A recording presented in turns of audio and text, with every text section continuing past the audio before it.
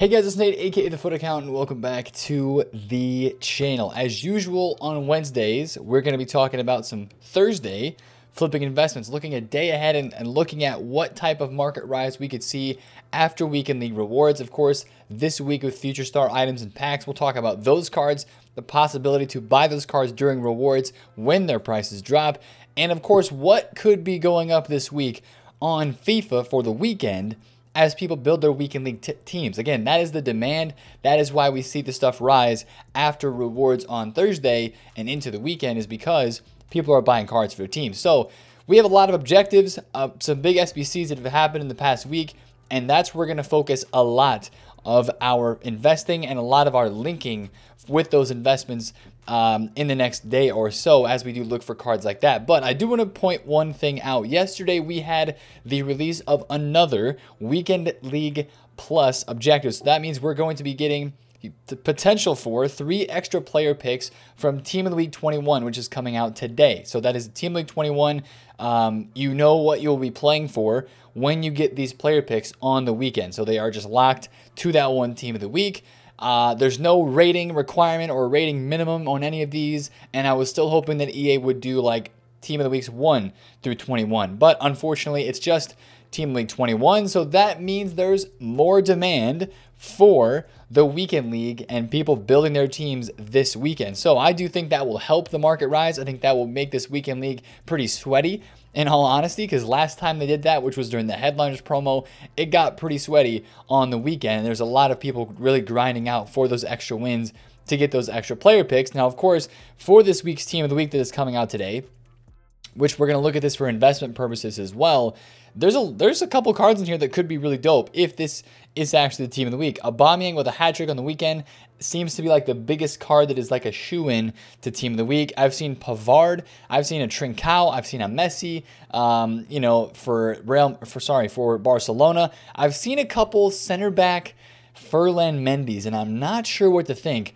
about that because that was a Tuesday game, and usually they don't give informs for Tuesday games, but we'll see. Other than that, Toni Kroos getting in here, Lukaku. I mean, in this prediction, for that was FootBin's prediction, some interesting cards, and of course, Foothead has got Messi, Aubameyang, and Lukaku in there. If they're going to give Messi an inform, that would be crazy. Potentially Gundogan, Llorente possibly getting an inform. They've got Ndidi in this week's Team of the Week prediction.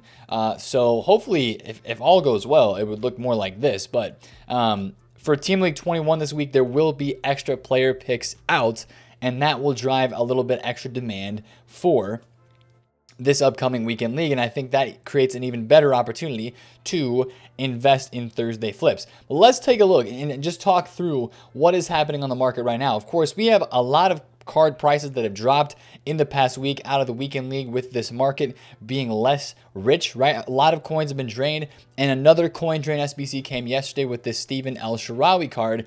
I'm honestly kind of comparing this to that SBC Robin flashback card that we got earlier this year, because look at how many thumbs up this guy has on FootBin. 7,000 thumbs up for El Shaarawy, coming in at 300,000 coins. His card's probably going to drop a little bit as we get near to the rewards time frame with SBC fodder dropping. And yes, it is a bit expensive, but 5-star skills, 4-star weak foot, really high agility, really high balance. This guy kind of fits the meta, except for his physicality. He's got the finesse shot trait. A lot of people are in on this El Shaarawy, and this is great timing by EA Sports, because just recently, if you remember, what was it, a week ago or 2 weeks ago, they released the Tonali objective, right? So there's a lot of people have gone out and got that Tonali objective card. They've got the Ronaldo possibly, they've got the Dybala.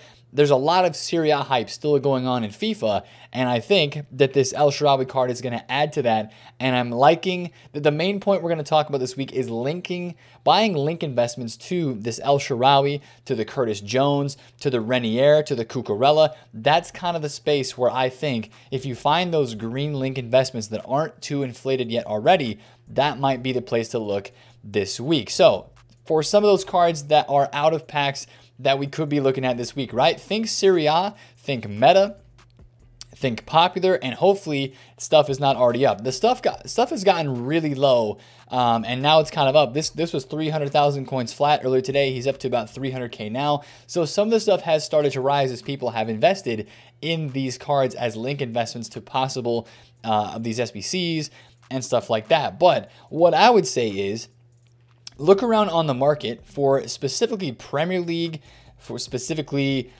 Serie A, and maybe a little bit of La Liga, right? I'm looking at this guy like Douglas Costa, who has been around 360, 370,000 coins all week. And this Sancho card, even though he's already a little bit inflated, I love the links that Renier card has. I bought a Royce today for 133, and I think he's already back up a little bit. The Renier objective card is one card that I would definitely keep in mind this week when looking through some link investments that you could possibly find to invest, right? This Royce right now, 135, 136. And this card's pretty rare, right? He really isn't up that much. He's been in the mid 120s, but if we search at 155,000 coins right now on the market, he has only got 4 pages of supply. And of course, German links, Dortmund links, if you're putting together a squad with this Renier card, which if we go take a look, I think if people are doing one of these FUT Future Stars Academy players, the one that people are doing based off of the links that this guy has and the amount of thumbs up and stuff he's got on FUT. He's got 5,000 thumbs up, which is pretty solid. Cucurella has how many thumbs up? He's got 2,900 thumbs up and 1,900 thumbs down. So I feel like that Renier card, this one right here, is one that a lot more people are willing to do. A lot of reviews are saying he's pretty cracked. And of course, Brazilian links and BVB links are out there. So I do think you will see some of those links rise. Now, unfortunately, some of those are already inflated as well. You know, I talked about that Royce being upwards of 140K earlier today. I think right now, he's actually down as we just looked, a couple undercuts. If I see this in the low 130s, I'm going to get interested. If I see like 131 to 133,000 coins, like right there on bid, you know, maybe I try to find a cheaper one, but that's honestly not a bad deal to me because I think this card could be over 150,000 coins this weekend with the amount of people that might be linking that Renier card together. Now, I talked about Douglas Costa as well. This guy honestly hasn't really flown since the Renier has been out, but I'm assuming he's a bit higher in price right now just because this stuff is a little bit rare at nighttime, which actually he is not. I'm just trying to get one of these for like 350K if possible. 355 for this Douglas Costa is not bad at all, and let me show you why. Let me show you why. I don't think there's any left mid from Bayern that I have to be worried about as a part of the team of the week this week. This guy's got the 5-star skills that is so coveted in this game. He was 355 last week before it even came out. He's been 360, 370. Yeah, he's just kind of on like a low right now, which is interesting. He was down to 350, 358 earlier today. I did see that. I thought he would bounce back up very quickly, but according to FUTBIN right now, he is 366, and there's a couple here in the 350s. You know what? I'm going to snag this one at 355, send that to my transfer list, and at the very least, I'll be able to flip that tonight for possibly like 375 or 380 because he has hit that in the past 2 days. But that's interesting, right? A card like this, if you see that kind of lower price, maybe you check some open bids as well. This card's very rare. He's got the green link, and especially with all these new cards that have been coming out lately, green links are key because if people are running hybrid squads, that's very key for people to link all this stuff together. So that kind of rounds up the out-of-pack link investment stuff. I would focus on English cards from the Premier League, the cards that go up every week in general, right? You always hear me talk about this Zaha card. He bounces up like every single week. Some of the Premier League center mids that have been down so much, excuse me, that's really cheap for that Bruno Fernandes, right? This guy he's down to like 600K flat, but earlier today he was selling at 660, 670. So definitely take a look at some of those Premier League center mids that are down, that have been down because of the Curtis Jones, but those also have potential to bounce back because people still like to use Bruno Fernandes and these other meta cards in their teams. I'm going to try to snag this one for like 602. I'll leave that bid sit because I want to have other coins available. But let's talk about future stars, current team of the week, and fodder for the end of this video for Thursday flips. Of course, if you do have any questions about the out-of-pack stuff, drop it down below. There's a lot of out-of-packs cards, a lot of team of the week stuff that you can look at, right? You can look at informs, you can look at headliners, You can look at, of course, all the different promo teams that we have had, and there's going to be cards out of each of these teams that do well, right? Because of their links, because of their meta, and just very, very usable cards in FIFA. So definitely take a look through here, and if you do have any questions, drop it down below. But these cards are in packs. A lot of guys want to know, hey, when can I buy some of these Future Stars players? I think, especially for some of the really meta ones, Thursday at Rewards is going to be a time where you might be able to snag these guys on a cheap price, and then see them rebound a bit into Thursday, into Friday, as they go out of packs, depending on what the content is that comes on Friday. Especially some of the guys that you've seen bounce around a lot while they've been in packs. That just means that they have demand and that they probably could go up further or quicker after rewards. A couple of those guys I'm thinking of, this Reece James card, 468K for him right now, or 480, let's say. This guy moves around a ton. Literally, this guy goes bananas every single day. Monday, this guy got hyped up as an investment, went from 420 all the way to 530, then back down today to 480, back to 515, and right now he's kind of chilling at like the 460 to 480 range. If this guy goes back down to like 430 or 440 during weekend league rewards, that for me is going to be a buy, because people have seen how much this Reece James, the right back Reece James, is 700,000 coins, which is crazy. I don't think you'll see as huge of a rise on this Reece James, the CDM, but I do think that you will see a nice rise out of packs on him, especially because people will be quick to invest in a card like this that is so hyped up. Bastoni is another one I would keep my eyes on. Ruben Diaz, Anthony, and there was one more. Honestly, I would keep my eyes on Linez as well, because that card has bounced around a lot. He's a super sub for a lot of people, but a lot of people also like that card. Cucurella kind of hurts his price though a little bit. But Bastoni, Reece James, Anthony, Ruben Diaz are probably my favorites, with Tapsoba and Saka being just rare cards that I would see having pretty solid fluctuations as well on rewards day. You probably want to get involved with these in like the second or third hour of rewards, as you do have people pack them and they get listed and then relisted again for that second or third hour, especially since it's really early in the morning. That's a great time to look into that stuff. And whoever comes out in the Team of the Week today, a lot of these Team of the Week cards, wow, Kimpembe 219, is that real? Wow, okay, that's an undercut. That's really, really low for Kimpembe, but this is low for Depay. This Team of the Week, I think specifically of Sterling. Last week, the Team of the Week at rewards fluctuated a ton. Sterling went from 800,000 coins before rewards all the way down to 418K, and then back up to 530K all in one Thursday go at rewards. It was nuts. So watch out for like a rare player like an Aubameyang today could have a movement like that. Maybe not quite as extreme, but if we had, you know, any other big name players like a Ferland Mendy in Team of the Week during rewards time frame, you can expect big fluctuations there.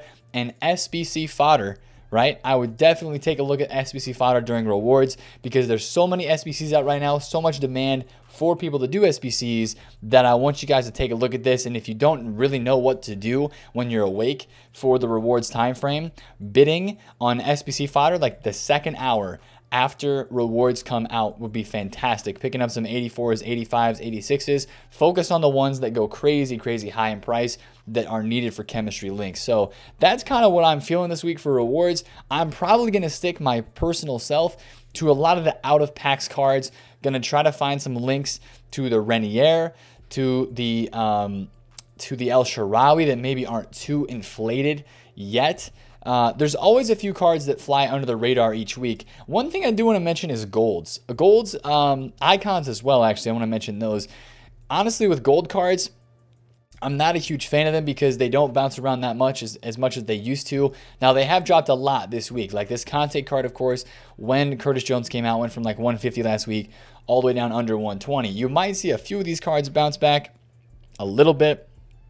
If you see more panic selling like happened yesterday with Conte, that would be a situation where I would think that you might be able to get in. But today on Wednesday, if there is not really a lot of content, I think a lot of this stuff is really going to start to push up even more. If it hasn't been inflated yet, a lot of the stuff has started to rise. And of course, if it hasn't been inflated, then I think you will start to see a lot of it push up today on Wednesday around the middle of the daytime, because people are going to see prices and they're going to be like, yo, I want to get involved. That was a really good deal on that Bruno Fernandes. I probably should have got involved with that. But last thing I want to talk about is a couple buys that I made with these road to the finals, and just talk about RTTFs for a quick second, because they're moving a crazy, crazy amount. You guys know how much these cards can move during Champions League time, right? So Liverpool won today, so that means that this Klosterman and Leipzig are kind of quote-unquote in the mud, you would say, because they are down 2-0, and they have to mount a comeback win for this card to get upgraded. So no upgrade for the Leipzig cards or for the Barcelona cards, but both of the Klosterman and the Griezmann. I actually bought 3 Griezmanns tonight because I think this card was honestly too cheap, right? He's 270 right now. I got mine in the 260,000 coin range. These road to the finals are very rare, right? You would look at Griezmann. I bought mine at 260. If we go to like 290,000 coins, how many pages of supply do we have here? We have got 1, 2, and 3 pages of supply, up 30,000 coins for where I was. This Griezmann card, even though now it's still live technically because Barcelona had the second leg, I bought this because people were just selling this off. A lot of coins were lost today, honestly, on RTTFs as people were trading with them. And that just pushes these cards really, really, really low. And you kind of have to view it now as like, this is just an out of packs inform that is very rare with a cool card design and a position change, right? Griezmann, striker position change. His other 89 rated card is a left wing. So that's why I bought Griezmann. I think that Klosterman is going to have some bounce value as well. I do think these cards will bounce back, and it looks like they're already starting to right now. You might see another wave of selling in the morning when the EU kind of wakes up again when you guys are watching this video, because these videos usually go live at like 8, 9 a.m. UK time or a little before that. So if you see like these guys dropping back down again, watch the flip-in graphs. But all I'm saying is a lot of times you see massive panic selling on these road to the finals after a team loses, even when they're still technically in the competition. Like Barcelona, of course, had the second leg, even though it's not looking pretty. So keep an eye on those. And also on the other end of the spectrum, keep an eye on the cards that got upgraded, right? This Gini Wijnaldum is going to get upgraded later this week. He went from 600,000 coins all the way up to like, I think 680 at a peak, and is now down to like 640. If this gets any closer to 600K, I'd get very interested because people will probably start buying that card back up. I think that's a very high possibility, as well as this Salah. He went to like 2.1 or 2.2 million coins today, and right now he's at 1.975. If this gets back down to about 1.9 mil, or if like you can catch this bid here in the 1.8 highs, I mean, this card's going to be selling at 2 million coins until Friday when these cards will get upgraded. So I would definitely keep an eye on like Icardi and Draxler as well, because those cards, it's just like when a once to watch does well, right? The card gets bought up, there's a little bit of sell off after that, and then with that potential upgrade still coming, people buy that card back up, and it kind of has like a low, goes really high, drops back down a little bit, and then continues to go back up. That's kind of the trend on some of those cards that are going to get upgraded. So definitely keep a watch on the more games that are coming out today. Porto and Juve, and then Sevilla and Dortmund. More road to the final cards at stake, more upgrades and market fluctuations to be seen. But again, like this Griezmann card, crazy fluctuation on Griezmann. He was 500K before the game, and then Griezmann went all the way up to 620,000 coins at his absolute peak today.